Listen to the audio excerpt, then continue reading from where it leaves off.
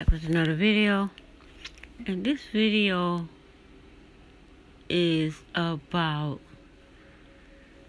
the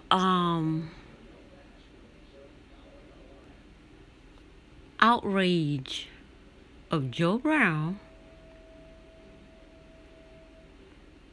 feeling a black man should be on money before a black woman because it's disrespectful and all other kind of stuff. And he gave his reasons to, I think he was talking to Omar Johnson, as to why a black man should be on the money first. Okay, I didn't respond on it at first because I needed to look at some people and see what's responsible. And there's nobody better to look at than Cynthia G. And Cynthia G didn't hit every key point on the planet that could be made. And nobody can do it. And the main thing I agree with her with 100%, and I got this picture from her channel with this black man face on it. For one reason she said, and I agree, black men as a group, as over the black community, has not created generational wealth for black women and their children, unlike the white community and the non-black community. They have created generational wealth for their wives, spouses, whether they're married or not, and their children. Some may divorce wives and leave them out there to be poor or whatever, but for the most part, the white community has created generational wealth for their women and children. At us, this is what we're talking about. There is no generational wealth in the black community. And it says by 2053, it will be 0. So, that point, I see when she says it makes no sense for black men to be on money when they have created no generational wealth for the women and children in the black community, in black America. The next point she made was that black men don't want to pay child support. They whine about child support. They whine about black women on food stamps. They whine about black women get welfare. And they absolutely wholeheartedly believe deep down in their soul that they should not have to pay child support. They should not have to take care of their children financially, period. I've heard it come out of people's mouth. I shouldn't have to pay child support. I have a son. He has 2 kids. He pays child support for his child. He has one 9. No, she's 11. No, she's 9. My grandson is 11. No, she's 10. No, she's not 10 yet. But she'll be 10 because my other granddaughter, she just turned 10. And they're 5 months apart. So she's not 10 yet, she's 9. My son pays child support for her. He has a new one that's 1 year old. He doesn't pay child support for her because him and the mother co-parent. I have a nephew that didn't pay child support when his wife got divorced. Him and the wife got divorced. They co-parent. They take care of their children. They are trying to create generational wealth for their children. They're trying to do that. They still need to take care of the children. But as a whole, Black America, Black community, Black men have not created any generational wealth for the Black women and their children. And secondly, they don't want to take care of the children. They've made that clear. They do not want to take care of these kids. The third thing she said a lot of points. And she says,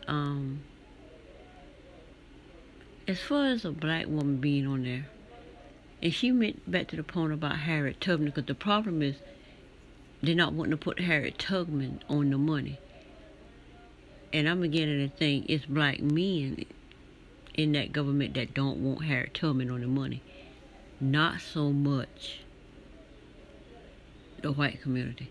Because they put that other Susan B. Anthony lady on that dime, wherever she on, or penny, wherever she on, I don't know what she on, dime, penny. They put her on a coin. But now they want to put Harriet Tubman on the money. And for Black men, putting them on the money when they have created no generational wealth for Black women and their children. They have created, they don't want to take care of their children. Therefore, they are forced to pay child support by the government, because they will say, and I've heard this so many times, the famous word, I'd rather go to jail. I'd rather go to jail. And they literally go to jail. Get out of jail and go over and over and over and over again to the child. It's only to get off child support, which I think is crazy. And then you have those that get caught up in it that go to jail, they really be trying. But those that don't want to pay, wants to be on money. Now, third, she mentioned Harriet Tubman. Harriet Tubman, they want to put Harriet Tubman on a $20 bill. Why does it make sense for Harriet Tubman to be on a $20 bill? From my perspective, it makes sense because Harriet Tubman did what it took to free the Black man from slavery so he could move to different parts of America, the United States, and begin to create generational wealth for Black women and their children. We know going through Jim Crow that didn't happen. And then you have a third or whatever mother mean, third or fourth in prison, which they occupy they're more in the prisons of America than in all the prisons on the planet. So, therefore, they have not created, even though through the railroad, Underground Railroad, she did the hard work of freeing men and women so they can go places and, for better, like these immigrants come to tell me they want a better life. That's what Harriet Tubman did, to give these men a better life. Move north, move west. Because the South is where everything was happening crazy, which in all of America was built on that slavery thing. But at least Harriet Tubman did something to give Black men an opportunity, because it wasn't the Black men that was doing it. Like, for example, from Roots, Kunta Kinte. He was beaten into submission of accepting the name Toby. You could have beat the bricks off of Harriet Tubman, and she was never going to submit to it. So,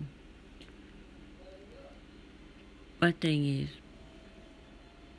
if you could put a woman on the money, at least she did the hard work to give the black man the opportunity to create generational wealth. And we know what happened in these other places when they created the generational wealth. Things happen. But still yet, you could have moved away and still create generational wealth for your individual family. There's a way to get stuff. There's a way to do things. So, who right now is trying to create generational wealth for their children? Black women. They own their own businesses now. They are working hard to so their children can have the best. Like some of these single mothers, poor mothers, raise these kids really hard. They have eaten and get these kids into these sports, so they got a better chance at life. But who benefits from that? Her and that son. Not saying that girls don't go through it, but just an example.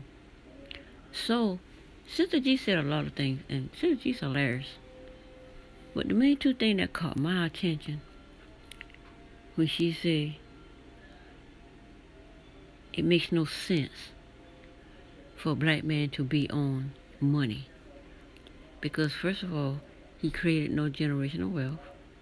Second of all, he don't want to take care of his children, and he don't want to protect and provide for black women, black American women, black women in the black community, and their children. And their children could be white women or other races. So, their children and the black women community. You cry about child support. You cry about black women don't listen. But how can a black woman listen and sit there and suffer and struggle in poverty? Struggle being poor when she wants to do better. She wants to live her best life like white women, like other wealthy black women, whether they are married to wealthy black men or white men or whatever. As a community, black women want that. So it's hard to listen to a black man that's poor telling you you should listen and accept. And this picture I see, which I think is crazy. This is black man, young black man, a young black girl, standing on the back of a trash, one of these big old trash truck full of trash. I ain't gonna say if she loved him, she accept him that way. I said that on Facebook, and my comment under that was this: only a black man would ask a black woman to do that. I'm not saying black women should marry white men or any other race, but I'm just saying.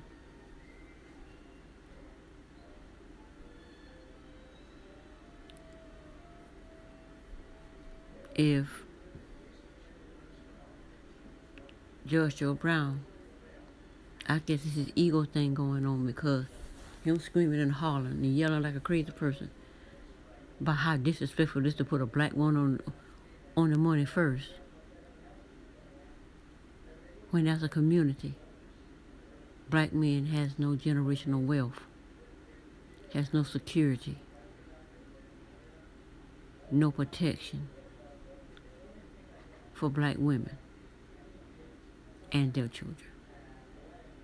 But they want to be on a $20 bill before a black woman, before Harriet Tubman. Anyway, that's it for this video, and I will see you on the next one. If you want to hear, you want to get a good laugh, go to Cynthia G and listen to her, let me see. I don't see it on the right away. And hear how she just sums it up.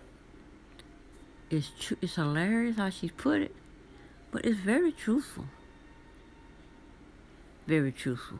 The stuff that she next say, the reason she give, didn't come into my mind, but once she said it, it makes absolutely lots of sense why Harriet Tubman should be on the $20 bill before a black man. And it got nothing to do with gender. It got nothing to do with a man head of the household, because a man is this and a man is that. It got nothing to do with none of that. Because if you look at in the black community, women are forced to be the head of the household when a black man say, you a gold digger. When a black man say, I'd rather go to jail than pay child support. I got 2 girls. So I'm speaking from what I hear out of these men's mouth. And all the young girls that they went to school with, grew up with, and these young boys that they'll be dating and whatever. I'd rather go to jail and pay child support. I'd rather go to jail and take care of my child. And the one, and the biggest one, oh, if you don't have nothing to do with me, or you don't have sex with me, then you're not going to get, if you want some diaper for the baby, well, what you going to do for me? Craziest thing I ever heard. So, you got another girl, you married, you whatever, but you expect this your girl to come give you some sex, to just see your child, to just take care of your child. It's crazy, but I don't care how crazy it is. Bottom line, you ain't taking care of your child. You're not protecting the black woman. You're not creating generational wealth for the black woman. Then you don't deserve to be on Money First. Harriet Tubman, and I don't really care, but Harriet Tubman should be on the Money First because of what she did. So black men